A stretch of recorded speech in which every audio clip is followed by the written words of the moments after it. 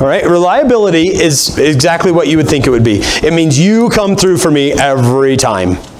You come through for me every time. You've been to Yellowstone?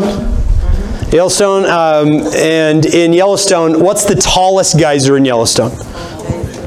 You would say that, wouldn't you? It's actually Steamboat. Steamboat is 3 times the size of Old Faithful. But no one ever goes to Steamboat. How come? Because you have no idea when it's going to erupt. One time it was 43 seconds between eruptions. One time it was 76 years between eruptions. So no one ever knows when it's going to erupt, so no one ever goes over there.